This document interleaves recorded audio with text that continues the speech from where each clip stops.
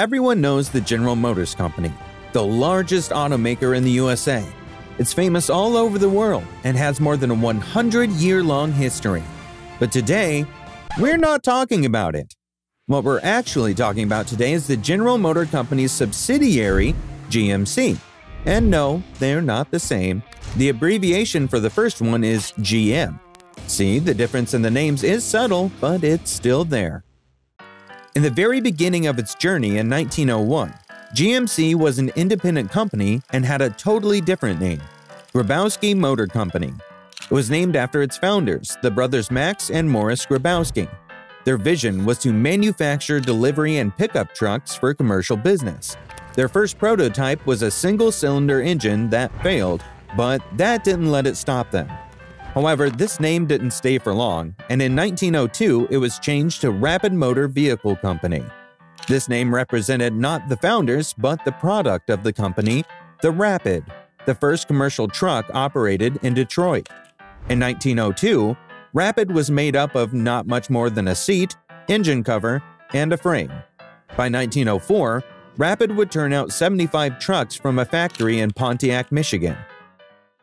In 1908, Rapid Motor Vehicle Company attracted the attention of General Motors founder William C. Durant. He began buying up Rapid stock, and the company soon found itself being represented by GM's sales force. GM was growing quickly and brought Rapid fully under the corporate umbrella in 1909, the year that a Rapid truck made headlines by climbing to the top of Pikes Peak. In 1911, General Motors formed the General Motors Truck Company and folded Rapid and Reliance Motor Car Company, another early commercial vehicle manufacturer that Durant had acquired in 1908, into it. In 1912, the Rapid and Reliance names were dropped in favor of GMC. All General Motors truck production was consolidated at the former Rapid Motor Plant 1 in Pontiac, Michigan. The GMC nameplate made its first appearance at the New York Auto Show in 1912, and it didn't take long for the company to start earning attention. In 1916, William Warwick drove a GMC truck carrying a ton of Carnation canned milk from Seattle, Washington to New York and back. The 1.5-ton model was on the road a total of 21 weeks and went more than 9,500 miles. 50 years later, professionals driving 1966 GMC trucks retraced Warwick's route. The same trip took them only 6 days. When the First World War broke out, it affected GMC as well as everything and everyone else. The company's 3/4-ton Model 16 became the U.S. Army's standard AA truck during 1917. It served proudly, mostly as a battlefield ambulance. GMC also contributed searchlight trucks, cargo trucks, and troop carriers to the war effort. By 1918, more than 90% of GMC truck production was for military use. GMTC provided a total of 8,512 trucks to the U.S. government during the war years and earned a Distinguished Service Award. In 1923, GMC trucks were exported to Japan to help recovery and reconstruction as a result of the Great Kanto earthquake, and the company continued to provide vehicles as the transportation infrastructure was rebuilt. Before the earthquake struck, most of Japan's transportation of commerce and people was by wooden carts and government-owned railroads, which were severely damaged when the train tracks were twisted beyond use. Autonomous trucks were much more effective at traveling to heavily damaged areas and proved themselves very useful. In 1925, General Motors top management noticed that bus manufacturing was a fast-growing business. The executives engineered a merger with Yellow Cab Manufacturing Company of Chicago. This led to the formation of Yellow Truck and Coach Manufacturing Company with the General Motors Truck Company as a subsidiary. GMC once again ended up in a subdued position.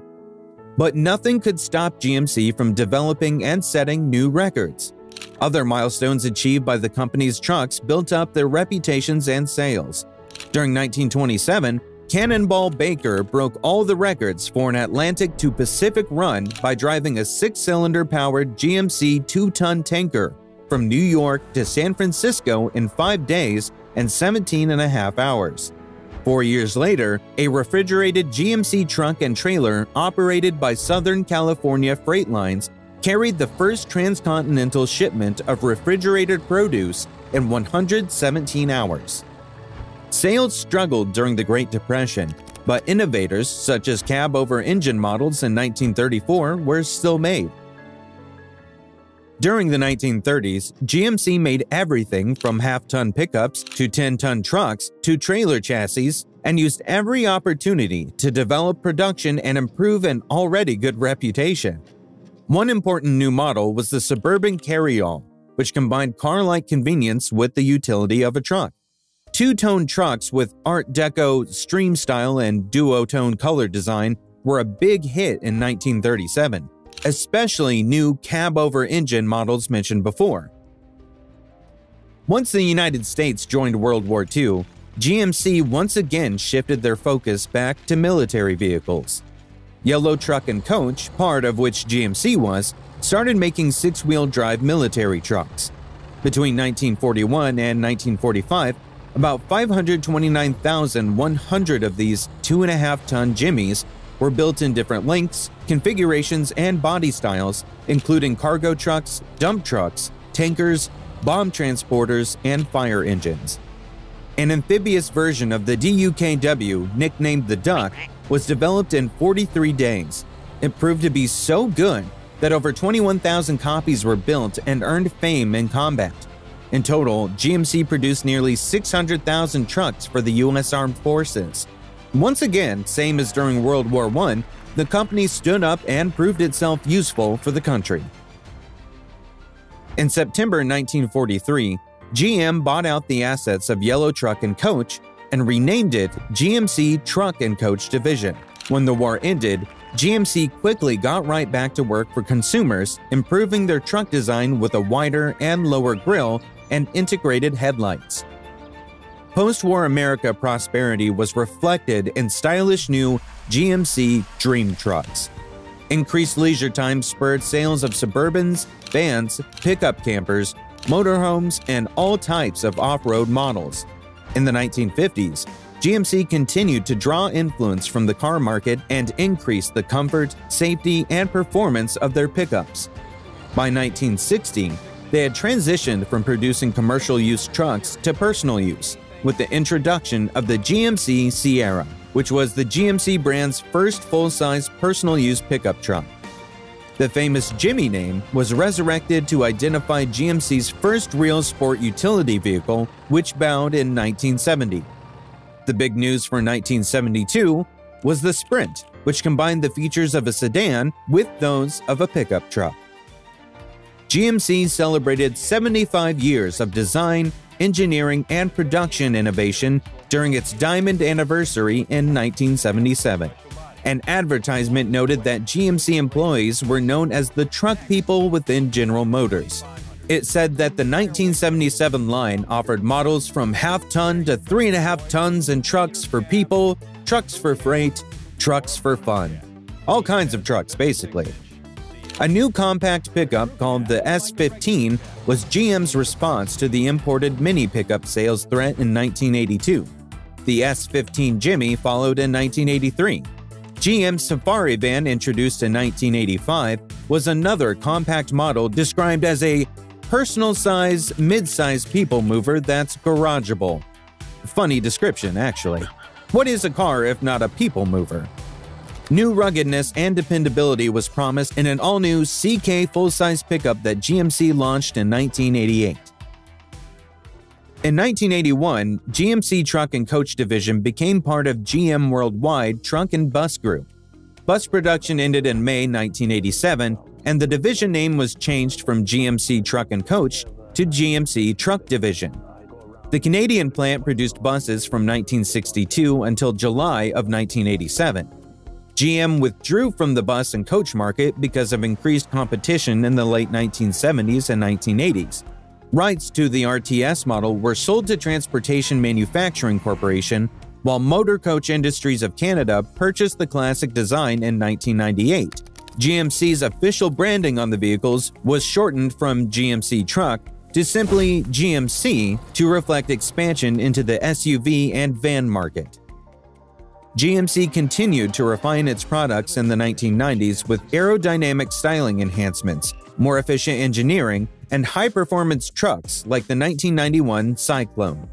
New model names were a trend, with the CK pickup becoming the Sierra, the S15 becoming the Sonoma, the Jimmy becoming the Yukon, and the Rally Vandura van becoming the Savannah. New Envoy and Yukon Denali models appeared. In a historic 1996 move, the GMC and Pontiac divisions were merged. 2 years later, division headquarters were relocated to General Motors headquarters at the Renaissance Center in downtown Detroit. In 1999, Lindsay Myers became general manager. In 2002, GMC celebrated its 100th anniversary and released a book entitled GMC: The First 100 Years, a complete history of the company. It seems like nowadays everyone writes a book about themselves, from celebrities to truck companies. Also, GMC can be called a celebrity of the car manufacturing world, can it? In 2009, GMC ended production of medium-duty commercial trucks after over 100 years. The 2000 to 2010 decade is also commonly known as the D decade for GMC, named for the introduction of the Duramax diesel engine and the Denali luxury trim.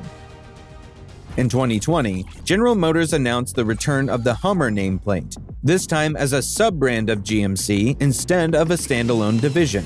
The Hummer lineup includes 2 models, an electric pickup truck and SUV, to be sold as the GMC Hummer EV.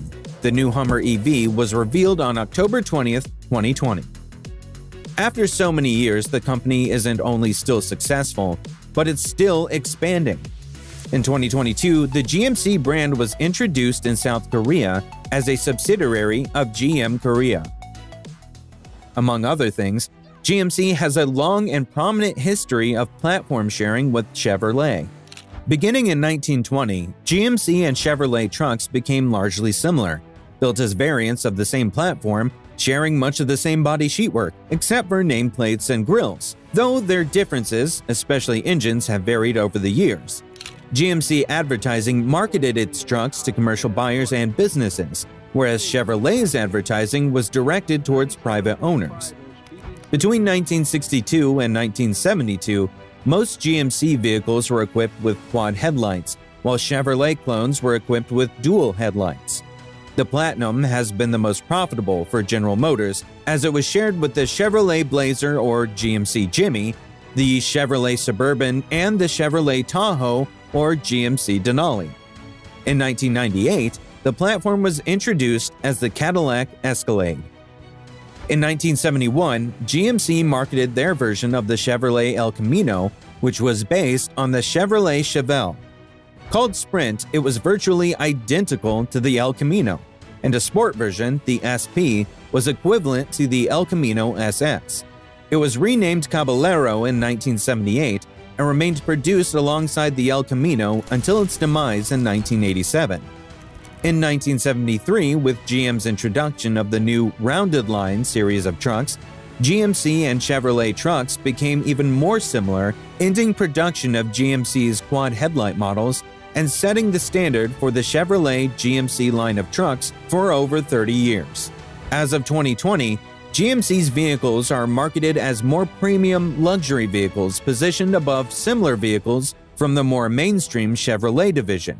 Chevrolet vehicles are priced lower than a comparable GMC, but GMC vehicles have features not found in a comparable Chevrolet. Today, GMC seems to have a good time. They are famous all over the world, coming up with new car models such as the brand new upcoming GMC Canyon AT4X, and continuing to produce the older ones, keeping the company's reputation perfect. But this is the whole point of building a successful company, isn't it? Generally speaking, GMC has proved to be an incredibly important part of the commercial, the military, and more recently, the passenger vehicle industry throughout their over a century of history. In the future, GMC is set to continue its relentless quest for innovation and growth. Well, good luck with this.